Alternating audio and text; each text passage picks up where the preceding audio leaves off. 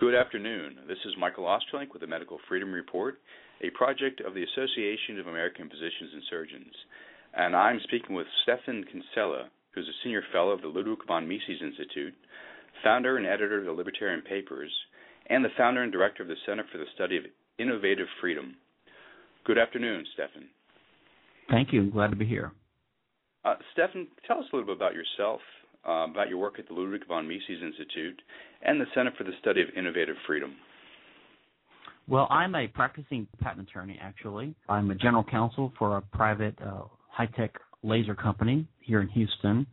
I've been practicing law since 1992, and I've been heavily involved in libertarian and Austrian economic theory and things like that since around that same time. I founded a journal called Libertarian Papers a couple of years ago, which is a scholarly journal which sort of replaced the Journal of Libertarian Studies. And I teach at the Mises Academy, which is a online teaching platform of Mises Institute. And I founded the Center for the Study of Innovative Freedom last year to sort of gather a bunch of the world's leading pro-free market but anti-monopoly, anti-intellectual property scholars together so that we can, gather our resources and provide news and opinions and in upcoming years seminars and other things like this based upon this idea. Now, can you explain what you mean by the anti-monopoly intellectual property? Yeah, I think the best way to explain it is this. There's sort of been there's a field of law called intellectual property law, which is very arcane and highly specialized, and not many laymen or non-lawyers know much about it. In fact, not many lawyers who are not specialists know much about it. And even, say, trademark lawyers don't know really a lot about patent law quite often, for example. So these are very arcane areas of law, and they're often taken for granted by people that don't know much about them. They just sort of assume this is a type of property law. After all, it's called intellectual property. So intellectual property law is a type of is an umbrella term that covers several somewhat related but not completely related types of legal rights that the state enforces. The primary ones are patent and copyright, and there's also trademark and trade secret. And so you can see right away we're getting to four different types, and there's other types as well, boat hull designs and reputation rights and things like this, database rights, moral rights. So it gets to be really complicated. And this is why most people's eyes glaze over. They don't understand it, but they just sort of assume that it's a type of property right. So that if you're in favor of a capitalist private property system, then it should probably have some type of intellectual property component, although the person saying this usually doesn't know much about it. But what's interesting is the origin of these systems, unlike regular property in tangible or material things, arose in the state grants of monopoly and control and censorship, copyright and patent in particular, and were never even originally called property. This is a more recent propaganda technique by the state and those who advocate IP law to try to give it the veneer of respectability that regular property rights have by calling it property.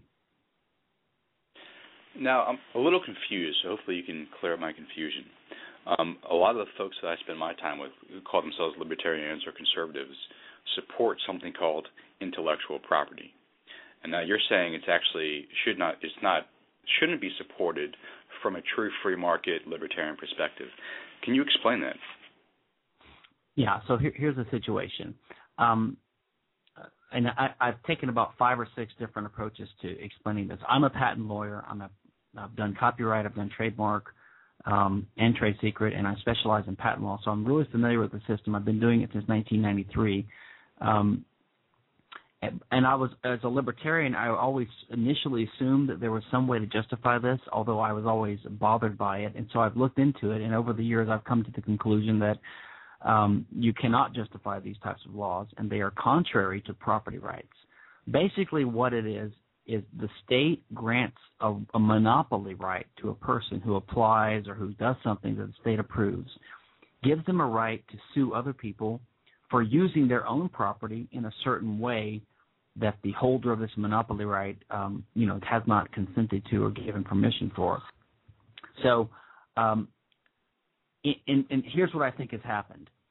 When the American system was founded, 1776, wherever you date it, and the Constitution was enacted in 1789, there was the patent and copyright power granted. Now, what happened was there was the Statute of Anne and the Statute of Monopolies in England in the 1600s and 1700s, which are sort of reactions to this English and European monarch grant of monopolies and censorship controls. So basically, the origin is this. The state, 1600s, 1700s, was really afraid of ideas getting out that they didn't want, getting out, like Protestantism and or something like that. So Queen Anne establishes the Stationers Guild, which has a monopoly over officially approved ideas because the printing press is starting to really threaten the state. At the same time, monarchs are granting privileges to court cronies, like you can have the monopoly of making bread or saddles or whatever in this town. Finally, Parliament responds to these things and starts choking back on them. But when they choke back on them, there was a reaction. So you have the Statute of Anne, which sort of said, look, we're going to get rid of these censorship-type monopolies, but we're going to let authors have kind of a remnant of this right. And at the same time, Parliament also said, we're going to get rid of the king's and the queen's authority to grant these favoritist monopolies to their court cronies, these privileges, but we're going to make an exception for inventions. So basically these things arose out of state grants of monopoly, privilege, and censorship and control. And then when the American Revolution happens, these ideas are in the air. So they put it in the Constitution. There's a clause in there that says Congress has the authority to protect inventions and artistic works. But the American Revolution was clothed in the language of natural rights. So everyone assumes that this component of the Constitution, this component of the American system, is like one aspect of natural rights or property rights. And then you have theorists like Ayn Rand come along, and she's from Russia. She hates Russia. She sees America as much better. So she basically assumes America is this proto-libertarian paradise, and she takes everything she sees in the Constitution as presumptively valid. So she starts promoting that, of course, intellectual property law, because the Constitution supports it, is a type of property right. And, of course, this is libertarian. So you have these generations of libertarians coming up, never really questioning this arcane, bureaucratic, monopolistic grant by the state that they don't really understand the details of. But because it was part and parcel of this country that they assumed to be the sort of quasi or proto-libertarian model. So in recent years, libertarians have begun to question this. They've begun to realize, wait a second, we have a state granting monopoly privileges to people that allows them to use the state's courts to get state force or injunctions or damage awards ordered and issued against other people who are just using their property peacefully, and they're not committing aggression with their property. So you have basically an emergence among libertarians of a rejection of the IP idea. They're starting to cast off this idea of intellectual property as a legitimate type of private property right. This is Michael Ostrolenk with the Medical Freedom Report, a project of the Association of American Physicians and Surgeons. And I'm speaking with Stefan Kinsella. He's a senior fellow at the Ludwig von Mises Institute, founder and editor of the Libertarian Papers, and director of the Center for the Study of Innovative Freedom. Stefan, can you give me an example, a present-day example, of an issue that would kind of highlight what you're talking about in terms of I can give you. I have several blog posts. I could, if you just do a Google search for my name, Kinsella, and trademark patent horror files. I have like a post collecting all this. It's on the Mises.org blog. It's patent and trademark horror files. And you can, in copyright, patent, trademark, and trade secret, I can give you lots of examples of each one. But let's take copyright. So the original purpose of copyright was for the Crown to issue a monopoly to one company that it controlled, the stationer's company, so that it can control these printing presses which were starting to emerge and which books would get published.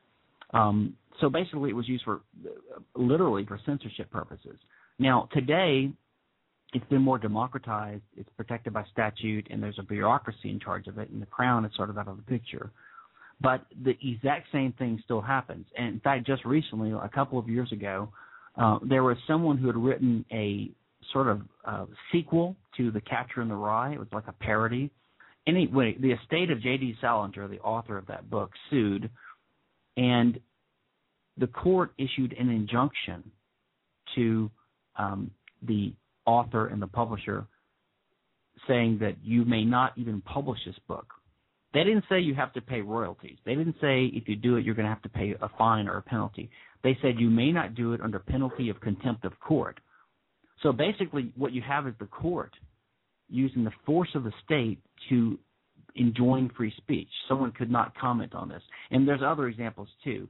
There was a film called Nosferatu, a Dracula film that was ordered, all copies were ordered destroyed by the court. There was a parody of Gone with the Wind called The Wind Done Gone, which was prohibited by injunction. So that's the copyright case. In terms of patent, this is a regular thing. You have companies on a regular basis who are afraid to innovate in or enter into a given market for fear of a patent lawsuit. If you remember a few years ago, when we had the anthrax scare in Congress, and there's one drug called Cipro, which is authorized by the patent holder, there was not enough drugs being made. So Congress threatened to use its authority to grant a license. Because the federal government grants these patent monopolies, but then they claim the authority to grant an exception to it when they need to. It's called a compulsory license.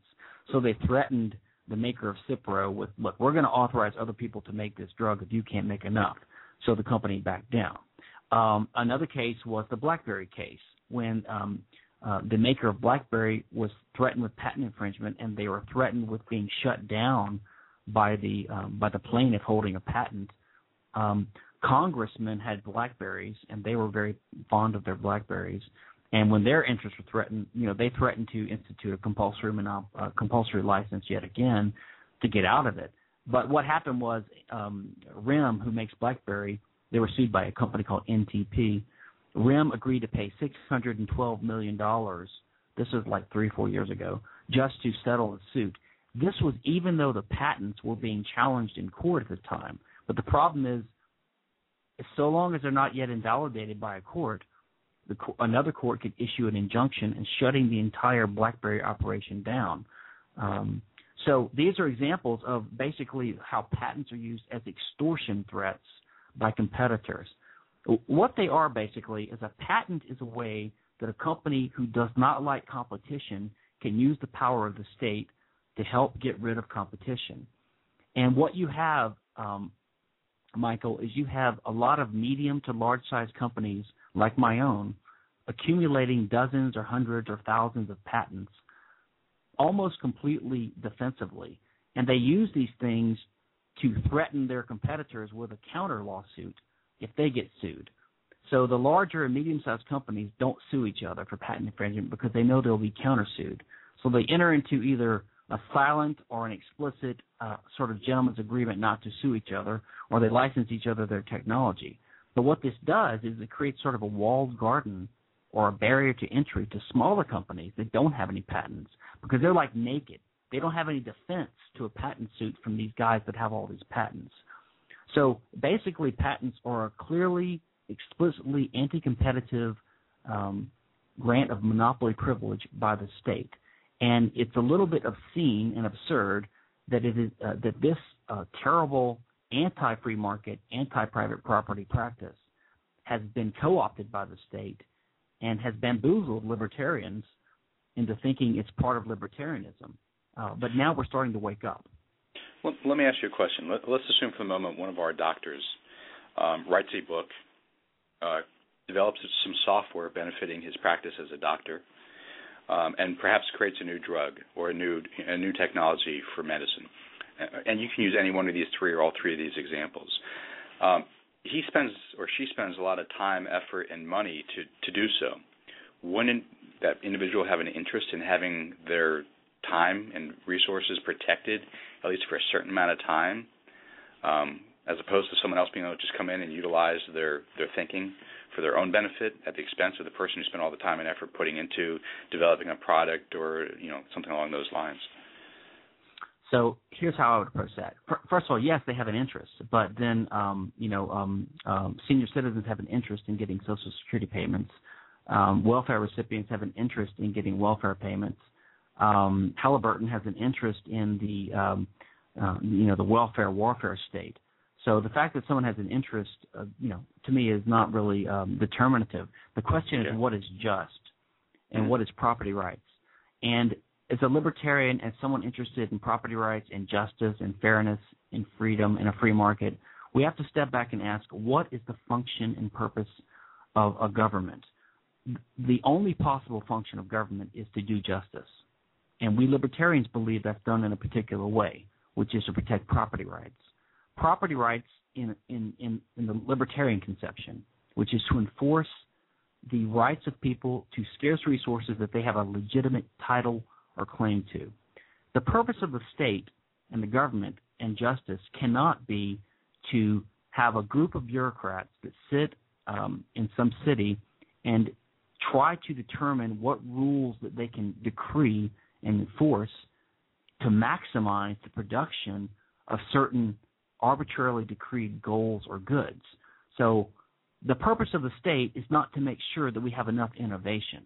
The purpose of the state is not to make sure that we have enough music being produced. The purpose of the state, if anything, is to just protect and defend property rights. So to argue that there is a copyright or a pattern, you have to argue that it's a property right, not that someone has an interest in it, and not that the state ought to be tweaking these things to maximize these other things. Not to mention that all of the studies that have been done, even if you take this sort of utilitarian perspective, which I do not take, but even if you take this perspective that, we should try to have the state adopt rules that maximize wealth or utility or whatever thing you want to maximize, all of the studies that have been done by just mainstream empirical economists and others conclude that these IP laws, there's no proof that they actually do what they claim to do. By all lights, they clearly distort the market for culture, creativity, and innovation. They distort it by pushing research from one to the other, things that can be protected. And there's evidence that it actually reduces overall innovation. So that would be my first argument. And so you take your doctor. I think the way to look at things is this. In life and in a free market society, it is the job of the actor, the human actor, the entrepreneur, to figure out what end he wants to achieve and how to make a profit off of it. And if part of that involves the use of your creative energy, innovation, then it's up to you to figure out how to make a profit of it. Let me give a brief example. Back in the 50s, if you remember, drive-in theaters were more popular in the U.S. than they are now. And as we all recall them, you drive in, you pull up next to these little 10 set of speakers, and you listen to the movie. Now, why did they do this? They did this because initially they didn't have little speakers. They had big loudspeakers. But you'd have people who would drive up and have free riders, and they would just sit on the neighboring hills or on their cars, and they would watch the outdoor screen and listen to the outdoor speakers, and they would get to benefit from the performance for free. Now, the drive-in movie theaters could have lobbied Congress for a law to make it illegal to sit on your own property, on your own porch, and watch your screen. But instead what they did was they got creative, and they said, listen, we need to find a way to exclude enough of these free riders to make a profit. So they installed the speakers that are per-car speakers. Cost some money. They have to also install a ticket booth, and they have to hire someone to make sure you only come in if you paid a price. This is the way the business world works.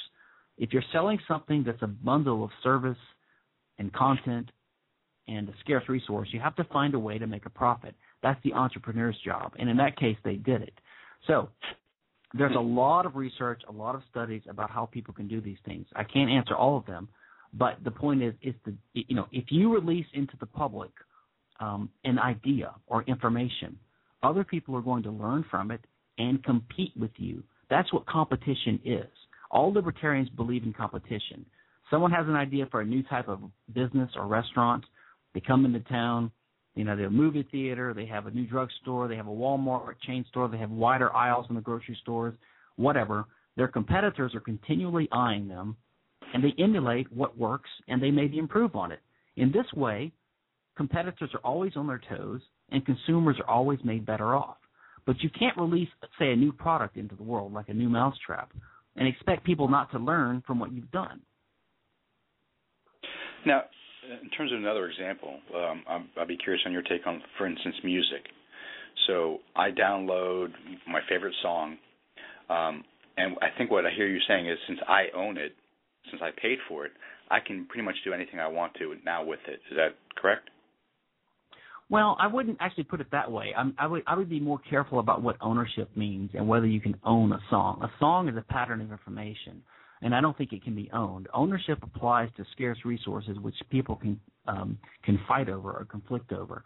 Now, I would say that if you actually download a song in a legal way, and you whether you pay a price for it or whether it's free, if you agree to a contract with the seller, then you can bind yourself or become liable for doing things that you agreed not to do. So if a seller of a song offers it on his site and says, listen, you can download this, but you have to click on this box and agree not to give it to your friends. Well, then if you do so, you're in contract breach. It's still not a property issue in terms of the song, but it's just a breach of a contract. But the problem is that contractual approach to copyright and patent is very limited in how much you can apply it. IP, copyright, and patent apply to third parties who have not agreed to anything. And unless you can somehow have this legal system apply to third parties, then you cannot have anything resembling modern patent and copyright. Now, I understand you're teaching a class at the Mises Academy on this very issue. Is that correct? Well, I taught a course on intellectual property theory, history, and economics last fall. I am currently teaching a course on libertarian legal theory, but I will be repeating my IP course in March on Mises Academy. Now, if our doctors and their patients are interested in listening to and participating in these programs or these programs of yours, how they find out more about them? They can go to academy.mises.org. And, the examples you gave earlier were interesting because you mixed several things together because there are intellectual property touches almost all of these things. You mentioned a book, software, and a pharmaceutical and an invention. Actually, what you mentioned involves at least 4 or 5 types of intellectual property rights. The book would be copyright. The software would be copyright protected and potentially patent protected. The pharmaceutical would be protected by patents. And the invention, like a medical device or even a medical technique, would be covered by patents, and some of this might be covered by trade secrets. So you have the interplay of all these arcane, ultra kind of particularistic bodies of law that are hard for people to understand. And in fact, you might find this of interest. I think in 95 or so, there was an amendment to the patent law passed. And, of course, the patent law is always being changed because of different lobbyists and interest groups. And there was an exception made to the ability of the medical profession to enforce medical procedure patents with an injunction. So, in other words, the fear was that a doctor would invent a new technique for performing surgery. A technique now, that's a process. And he would patent it. And then he could actually get an injunction from a court telling one of his fellow doctors, you cannot even use this technique to save someone's life. So probably because of the potential public outcry from this and the Hippocratic Oath idea, right, that we're in this to save people's lives, why would I stop someone from using a technique to help someone? An exception was carved out of the patent law that said doctors cannot use an injunction to enforce a medical procedure patent. But you can still use it to enforce medical device patents. Right, and healthcare providers can be sued, but not doctors. I mean, these types of examples are rampant in the patent law, and it's very much akin to the income tax code. It's full of completely arbitrary exceptions and details that are the result of compromises and basically bribery and pressure groups. But it sort of indicates to someone, is the idea of patent law really a natural right? Is it really something that's compatible with property rights in our nature if Congress makes up these arbitrary rules and exceptions all the time just to prevent its excesses from being too unpalatable to the medical profession or to people in general? Now, your Center for the Study of Innovative Freedom, that organization itself looks at and articulates these kind of ideas that we've been discussing. Is that correct? Yes, with a focus on what institutional practices and rules ought we to have in society to foster innovation and not to hamper innovation. And a key aspect of this is the very damaging effect of intellectual property law on innovation itself. And basically we have this perverse situation where people assume that patent law, for example, it complements innovation and spurs innovation and is necessary for innovation. But the exact opposite is true on every one of those mainstream assumptions. Now, when our doctors are interested to learn more about your center, how they find it on the web? So our website is C4, that's the number 4, C4SIF.org. And you're also the founder and editor of the Libertarian Papers. Where would folks go to find that as well? That's libertarianpapers.org. This is a scholarly libertarian journal which succeeded the closing of the Journal of Libertarian Studies about 2 years ago. Well, Stephan, thank you very much. This is really interesting. And perhaps we can have another discussion in the near future and kind of unfold these ideas even further. Michael, I'd be really happy to. Thank you for having me on. I appreciate it. I enjoyed it.